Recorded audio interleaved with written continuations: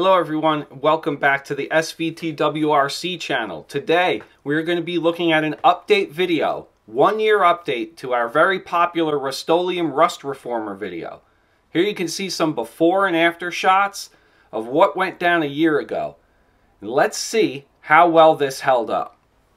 Red oxide, oxidation, this has all been a full year of driving in the snow, a full year of driving on salted roads. If you live in the northeast part of the United States and you drive your Subaru in the winter and the snow, you're not going to be able to avoid this.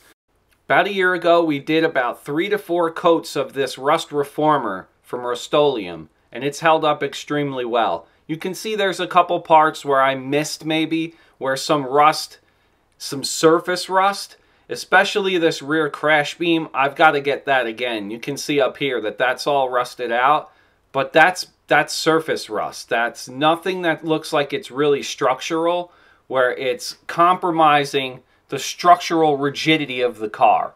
And you know that if you're in a crash or something like that, it's not just going to buckle because it's rusted to crap.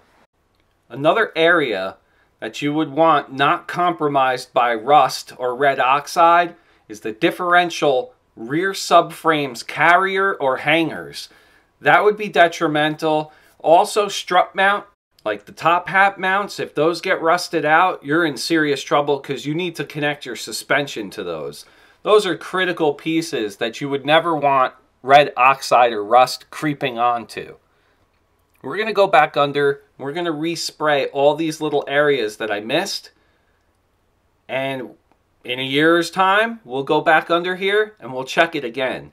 I have a feeling that this stuff really performed its job well. It does give you peace of mind because, as you can see before, mine was a little messed up, and I was afraid that some of these components were going to start rusting so much that we were going to have some type of issue with them.